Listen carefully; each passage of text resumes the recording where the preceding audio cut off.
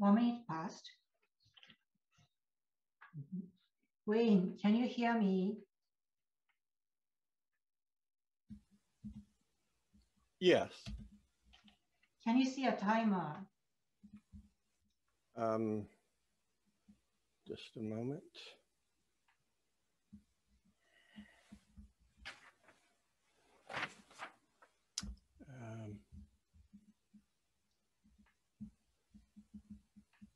Yes, I can. Okay. Wayne, good. The singular gender neutral third person personal pronoun problem. The singular gender neutral third person personal pronoun problem. Wayne, good.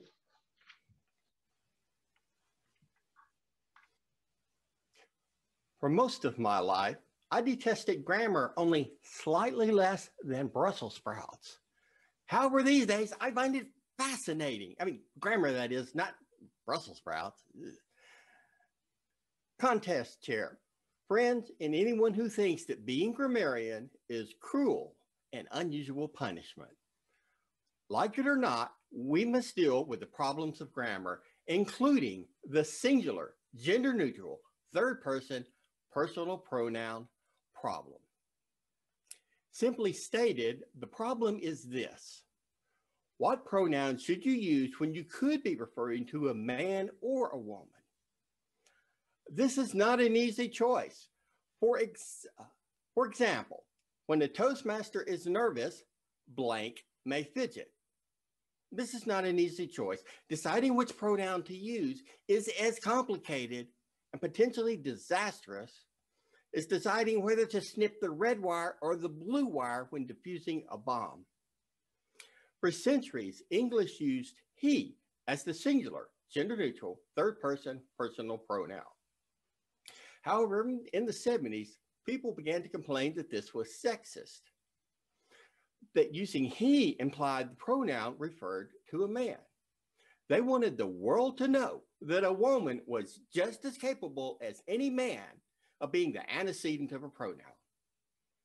But they overlooked the fact that he is also sexist against men. Women have their own personal pronoun, she, but men must share their personal pronoun, he, with a gender neutral case. So if you want to use a pronoun that refers specifically to a woman, you use she. If you want to use a pronoun that refers specifically to a man, too bad, so sad, you can't. The only way to give men and women grammatical equality is to stop using he as the singular, gender neutral, third person, personal pronoun. The problem is, what should we use? The obvious choice might seem to be it. It's gender neutral.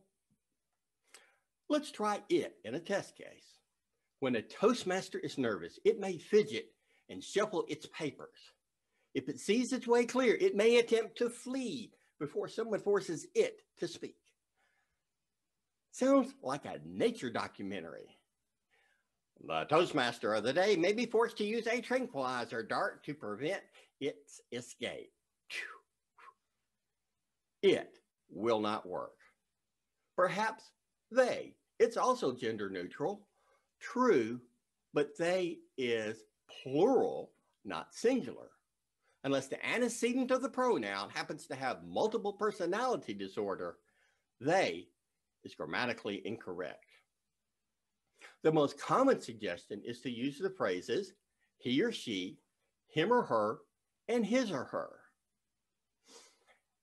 That sounds like it's going to be complicated, but let's take it for a test drive. When a Toastmaster is nervous, he or she may fidget. If he or she sees that his or her way is clear, he or she may attempt to flee before he or she is forced to speak. Well, that just rolls right off the tongue. And it's still sexist. He comes before she. We would need grammar checkers to balance the use of he or she with she or he, her or him, and her or his. And what about conversation? You need to use a scorecard to balance using he or she and she or him. Life is too short for grammatical gymnastics. Now, some have suggested shortening even further to he/she, him/her, and his/hers. Really? I mean, he/she, she/he. Isn't there already enough violence in the world? This is not going to work. Now, some have suggested shortening he or she even further to s/he or s in parentheses he. How do you even pronounce this? He, and it's sexist. Men must share their entire pronoun, but women get the letter S all to themselves. These choices are so messy that you might think the simplest thing would be to invent a word. Would you believe that's been tried? Not once, not twice, not 3 times, but according to Wikipedia, and if you can't trust Wikipedia, I mean, who can you trust? It's been tried no less than 43 times, including such gems as G, pe, per, yo, ko, and thon. Okay, if at first you don't succeed, try again. However, if at 43rd you don't succeed, just give up. Like so many problems in life, there isn't a good solution. We will need to choose the lesser of, let's see, 1, 2, 3, 4, 43, 48 evils. And that choice clearly is they. Yes, it's grammatically incorrect. But I mean, seriously, given all the problems with all the alternatives, merely being wrong is not that bad. And more important, right here, right now, we can begin to change the world. Or at least the English-speaking portion of it. Resolve to use they as the singular, gender-neutral, third-person personal pronoun. When you're a grammarian, enforce it in your club. As Toastmasters begin to use they in their civilian lives, its usage will spread around the world until finally, at long last, men and women will have grammatical equality. Madam Toastmaster.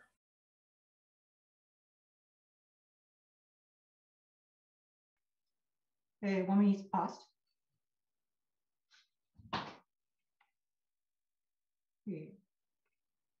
Christine, can you hear me? I can. We have 15 more seconds. 15 more seconds. Sorry.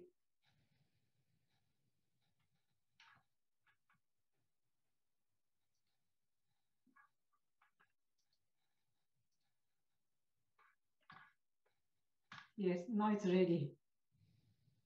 And Christine, can you see a timer? Yes, I can. Yes.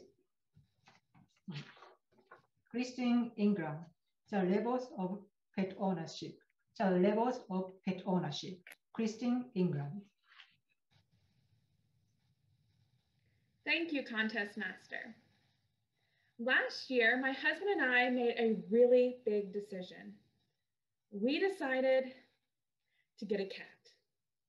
Now, that might not sound like a big decision to many of you, but for us, it was huge. You see, a few years prior, we had accidentally gotten the hardest pet to own. This pet almost ruined all pet ownership for us. Today, I'm going to give you 5 levels of pet ownership.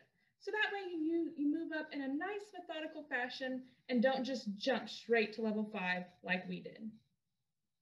The first and easiest pet to get is a pet fish. Other than a pet rock, it doesn't get much easier than a pet fish.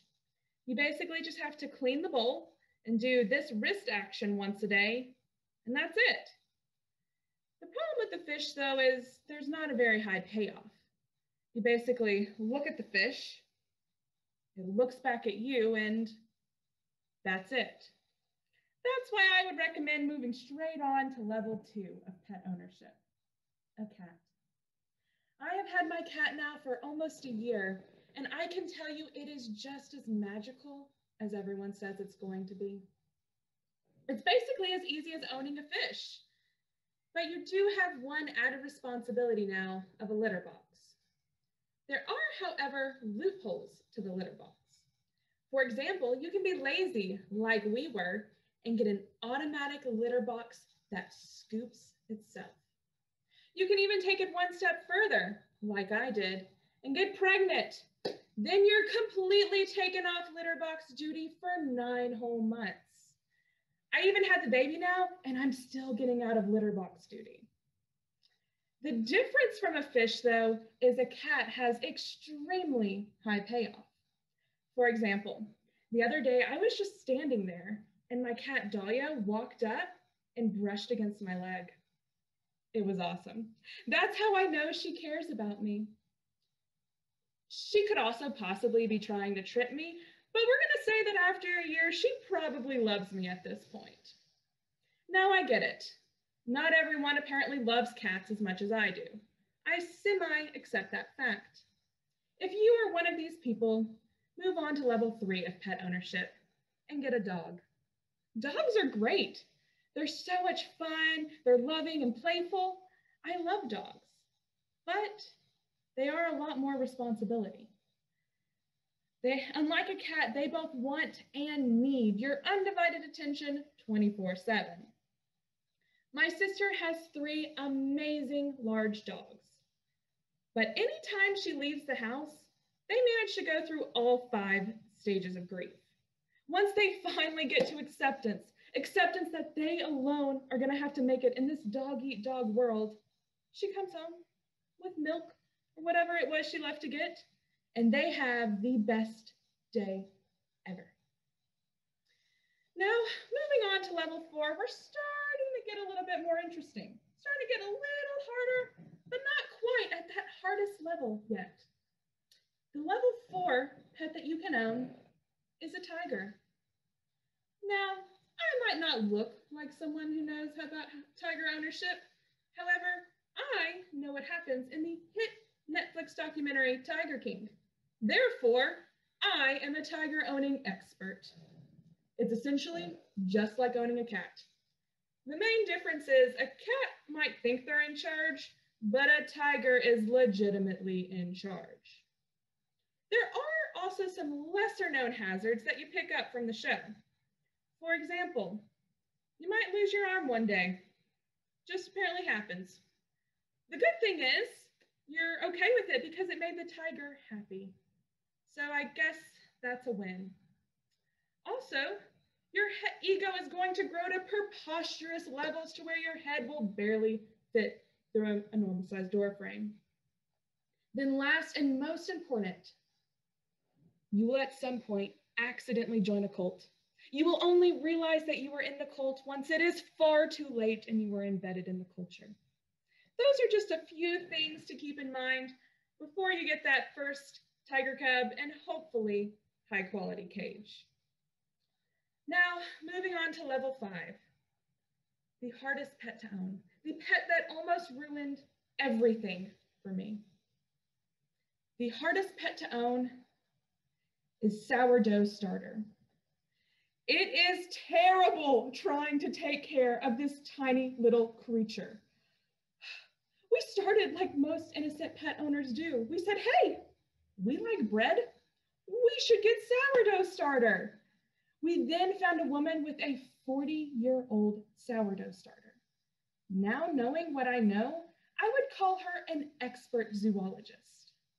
She gave us some of her starter along with the most delicious bread I have ever eaten.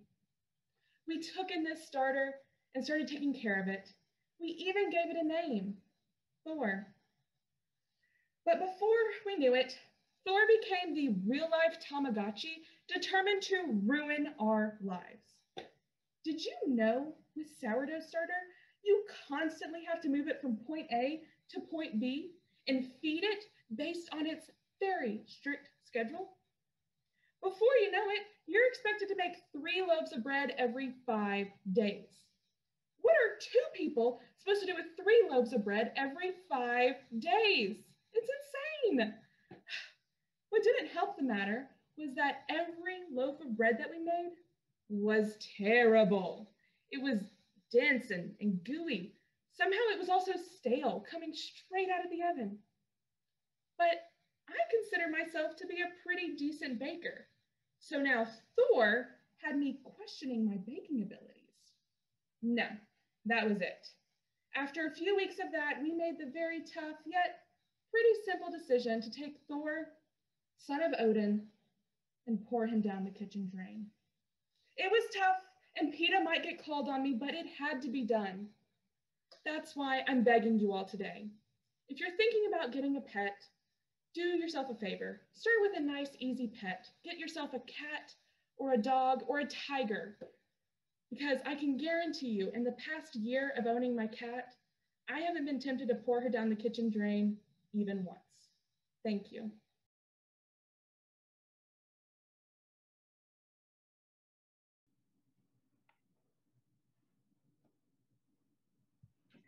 One minute passed. Heidi, can you hear me? I can hear you, but I'm looking for the timer. You're looking for the timer? Yeah, because he keep on jumping from one page to another. Okay, I found him. You found it? Yeah. Heidi Lee.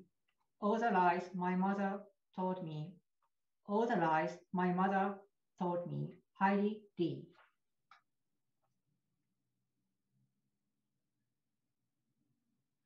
Raise your hand if you are a parent.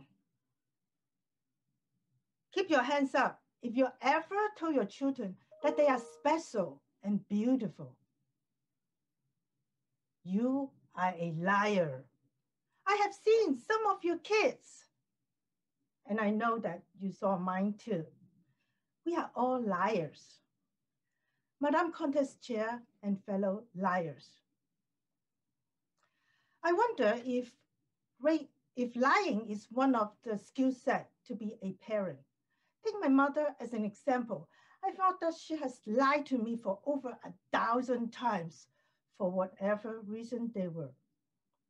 For all the lies she told me, there were 3 significant lies that I will never forget, and I want to share with you today. The first one, I call it the unforgettable lie. For those of you who knew me, know that I'm afraid of animals. I'm scared of dogs, kids, children, like animal, snakes, chicken, literally anything that is living things that is not a human being. Maybe some human beings. When I was young, I actually loved small animals, especially lizards. I thought that they're cute and gorgeous until my loving mother told me about the nature of a lizard.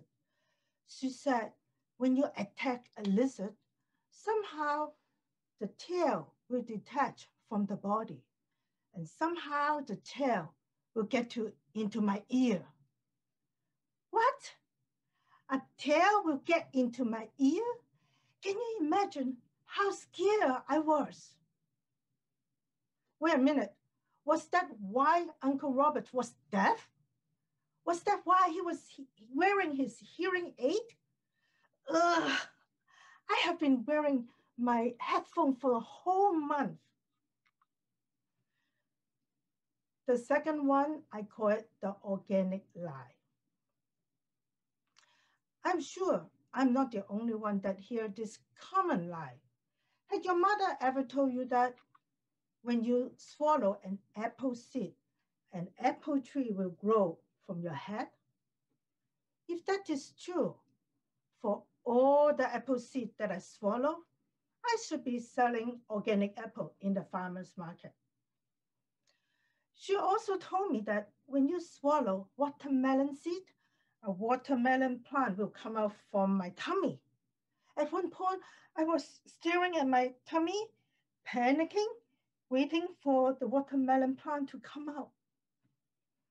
If I follow the same logic, I would be swallowing pennies, dimes, nickels, quarters. Hopefully, one day, somehow for my body will grow a money tree. The third one, I call it the "are you kidding me" lie. I can't believe that my mother actually told me that melted ice cream is poisonous. I wonder if she made it up or it was the lie from her mother. When I was young, I watched news and I heard people commit suicide from jumping from a tall building or jumping in front of a running train. I always wonder how come they don't eat melted ice cream. And as an adult, I realized that melted ice cream is milk. When it comes to suicide, melted ice cream, death by milk. What am I saying? For good or for bad, there's always a reason for a parent to lie to their children. Now that I'm a parent myself, I definitely lie. I had to lie to survive raising children. The best that I want to share with you today was when my kids were still very young. They could not read yet. I took them to the toy store and they will bring me the biggest Lego that they can find. And I will pretend that I was very excited. And I say, "Oh my God, that is awesome. I love it. Oh, let's see." And I will turn the back of the toys. And then I will pretend that I was very upset. "Oh no," he said, "display only, not for sale." And then another time I have to lie that they were not old enough. My kid asked, "How old am I supposed to be, Mommy?" "Baby, how old are you now?" 3. "Oh, so sorry. It said for children 8 years and older. You are not old enough." And then I put it back to the shelf. Don't laugh. It works. It works every time until they can read. Damn education. Do you know that there is a fine print to become a parent? They said you are allowed to lie. It's okay. That's how you survive. We have to do whatever it takes. If it works, we do it. Looks like lying is going to be continuous from generation to generation. From all the lies that my mother told me to all the lies I told my children. I wonder my lack of lies will pass on all the way to my grandchildren or even great-grandchildren. I do hope so, because that was one of my best. Can one be proud of a lie? I would be lying if I say it wasn't.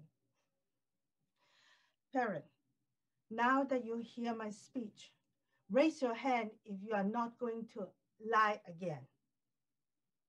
Oh, I just saw one hand. Liar. Madam Contest Chair.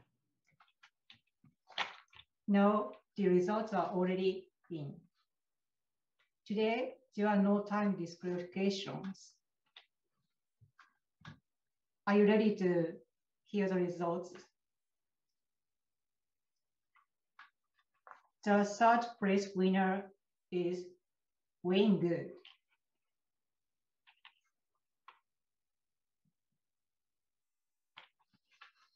The second place, Christine Ingram.